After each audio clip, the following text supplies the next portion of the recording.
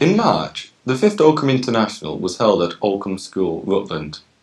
This event was almost certainly the strongest junior tournament of all time, with 6 Grandmasters participating, including the 2 superstars, Alexei Shirov of Latvia and Michael Adams of England. Before the start of round 1, some amusement was caused by the ex-Soviet players in deciding which flags they were going to have. The hammer and sickles were there for anyone to take, but no one seemed to want to play under them. One of the most amusing aspects was when Vladimir Akopian, the world junior champion from Armenia, was asked whether his Armenian flag was correct. His reply stunned us a little. He said, "Well, I wouldn't know. All I know is that it's got 3 colours in it." Anyway, Vladimir Akopian did know what he was doing in this next game, which was taken from round 3. The game starts quietly enough. White opens c4, black replies e5. g3, knight f6, bishop g2, knight c6, knight c3, g6, e3, bishop g7, knight g2, black castles, and white castles, d6, d4, pawn takes pawn, pawn takes pawn, bishop comes out to f5, which is a nice square, so it's hard to kick the bishop away, h3, h5, b3, rook e8, d5, knight b4, a3. So it's all been fairly quiet so far, but now the black knight, which is attacked, instead of retreating to a6, comes into white's position, knight d3.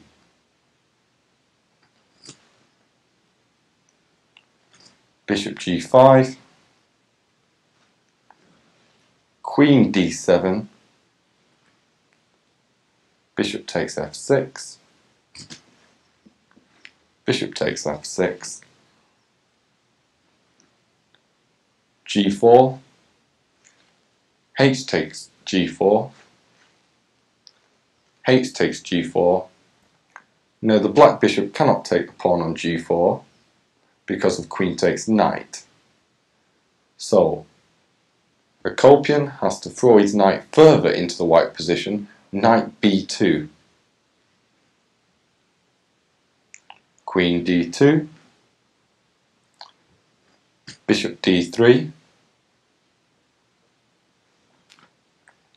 Now, if the white queen takes the knight on b2, black regains the piece with bishop takes e2.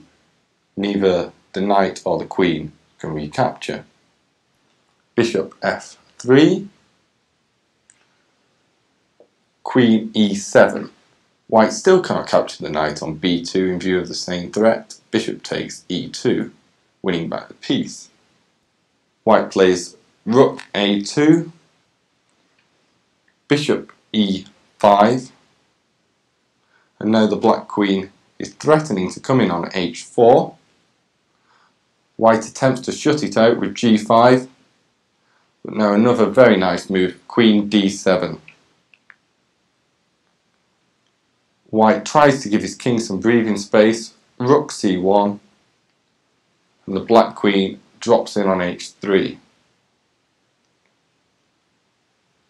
White desperately tries to bring pieces around his king, knight g3, and now another fine move by black, bishop d4. Note that queen takes g3 is now threatened. Rook takes b2, queen takes g3,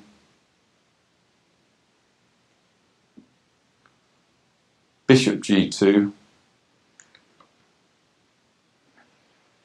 rook e2, knight takes e2,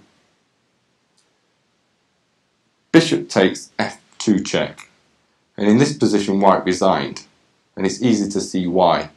After the natural king f1, then black has the crushing bishop e3.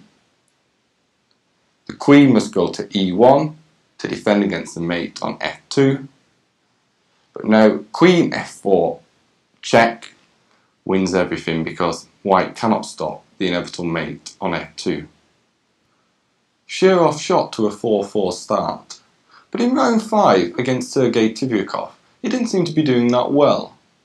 In the following position, Tivyakov must have been happy with the white pieces. Shirov, black to move, looks rather in trouble with that rook stuck on a7. That is before the thunderbolt. I don't think Tivyakov could believe Shirov's next move. Bishop takes g2. Tivyakov has to recapture. Bishop takes g2. If knight takes g2, of course, simply knight h3, forks the queen and the king. And now the rook on a7 suddenly has a purpose in life. It shoots over to g7. And Tibyakov's question that he was struggling to answer is, what can he do now? One idea, perhaps, is to play queen takes e5. But after knight h3, king h1, knight takes f2, you can see that white's losing a few pieces, at least his rook on d1. So where does the queen go? In the end, Tivyakov decided that he had nothing better than to swap the rook off on g7, so he played queen takes g7. So not a bad investment on Shirov's part for his rook that was stuck on a7. After king takes queen, Shirov had little difficulty wrapping up this position, thereby giving himself 5 out of 5, a point clear of the field, and everyone starting to say this must be Shirov's tournament. But Shirov lost to Kramnik in round 6, which left the tournament wide open again. Unfortunately for England, Michael Adams was having one of his worst ever tournaments, so no challenge was going to come from that quarter. Any challenge had to come from the ex-Soviets. Shirov, playing white, has been trying to win this position for some time, but experts were all expecting it just to be a draw. Objectively, it probably should be a draw, but it's much more difficult than we realised. Black should now play king e6, after which he does have good drawing chances, but Akopian thought that he could simply play a forced draw. Bishop takes f3. White recaptures, and now h2. Now, if the knight goes back to cover the h1 square, say knight g3, then the black king goes to d4, and then pawns will be mopped up, and obviously just king and knight cannot make the black king.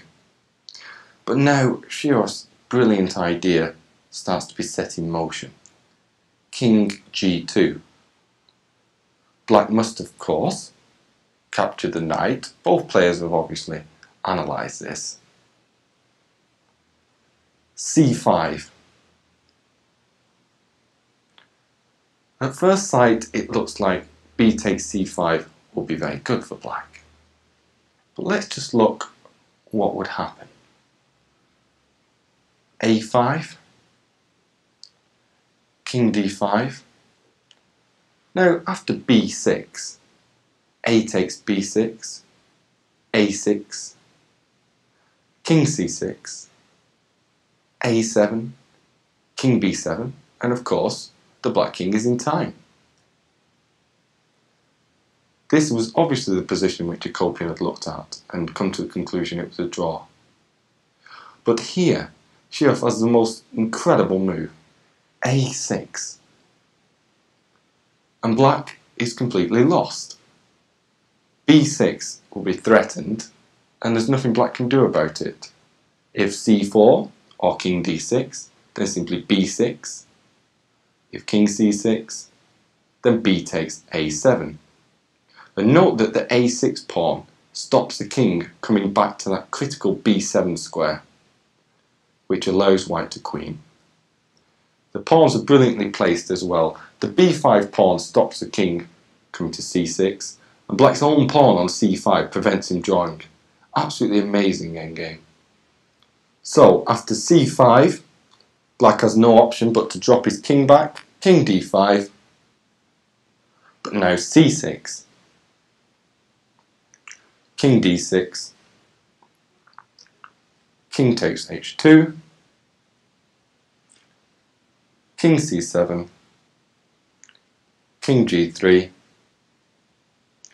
king d6, king f4, king e6, king e4, and as everybody will know, this is a very simple win for white. So Akopian decided there's no use trying to hold this position against one of the best players in the world, and dutifully resigned, which practically gave Shirov the tournament. Preparing for a chess game these days is a very, very serious affair.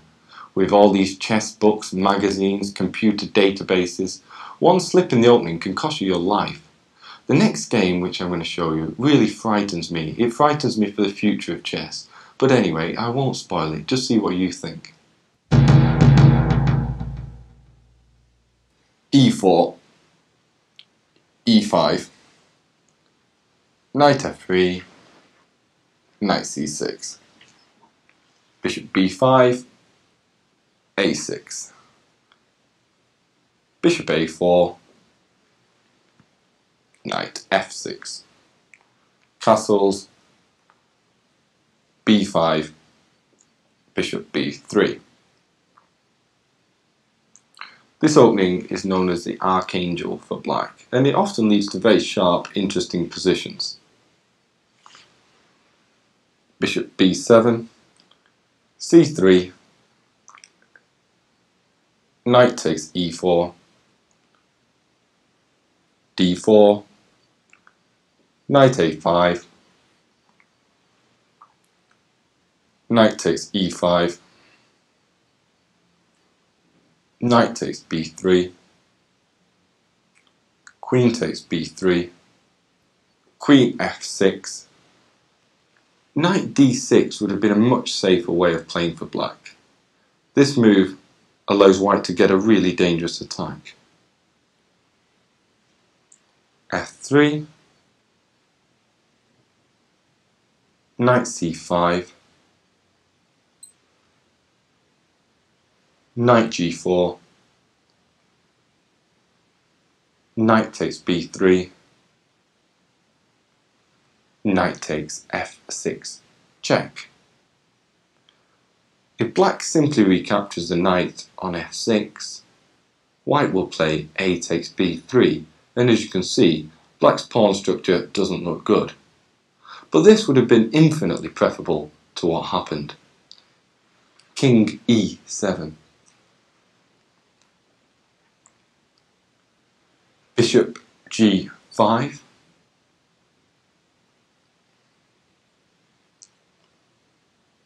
knight takes the rook, rook e1 check. Now the king hunt commences. King d6, bishop f4 check. The good thing about this position for black, if there is any one good thing, is that he doesn't need to think about his moves too much. King c6, all forced. d5. Now he has a choice. If king b6, then knight takes d7 check. King a7, and bishop e3 will lead to checkmate. Alternatively, king a5, bishop takes c7 check. Again, black doesn't need to waste time thinking. King a4, and now a nice little maneuver. Knight b6 check. King a5, knight c4 discovered check. King a4, b3, the knight must take on b3, and then knight b2 checkmate. So Collinson puts his king on c5, b4 check, forcing the king further into enemy territory. King c4, knight a3. Now if the black king goes to d3, it eventually gets checkmated. So black tried to take on c3, but now knight e4 check. King grabbed yet another pawn. King takes b4. Rook b1 check. The king grabbed yet another piece. King takes a3. So if you have a quick material count, you see that black is now a rook, piece and pawn up. But after knight c3, black resigned. The point is, bishop c1, giving checkmate cannot be stopped. Black can waste moves, he can play bishop c5 check, the king goes to f1, and he's still no nearer to solving the problem of bishop c1. This game looks like a fantastic brilliancy, one of those old romantic games played in the last century. In fact, a spectator was so impressed he rushed up to the young Swedish player and congratulated him. The Swede replied somewhat bluntly. He said, "Why congratulate me? All I did was read New in Chess Magazine."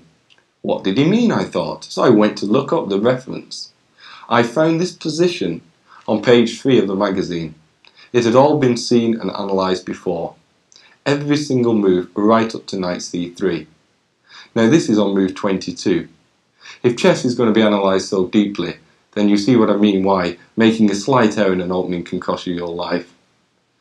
The poor English player had no idea about any of this, didn't feel that he'd done anything wrong, but had just walked into a 22 move deep opening trap. It really is frightening. Alexei Shirov was the winner of Oakham by a clear point. No surprise, he seems to win everything these days. In 1991 he had an absolutely brilliant year. 1992 could be even better. In fact, on the next list, I think he will even be number 3 in the world, ahead of such stars as Short and Ivanchuk. Hi, this is Grandmaster Damian Lemos. First of all, I hope you enjoyed this video. If you would like to receive more free chess videos from us, you can just click the subscribe button below. I would also highly recommend signing up for my free mail course, the 10 Grandmaster Secrets to Dominate Chess. During this exclusive course from onlinechesslessons.net, I'll share with you my own Grandmaster shortcuts to effective attacking, defending and growth hacks to improving your chess without complicated books or memorization. So sign up by clicking the sidebar on the right, and I know you won't be disappointed. Once more, this is Damian for onlinechesslessons.net, and I'll see you in my videos. Thank you.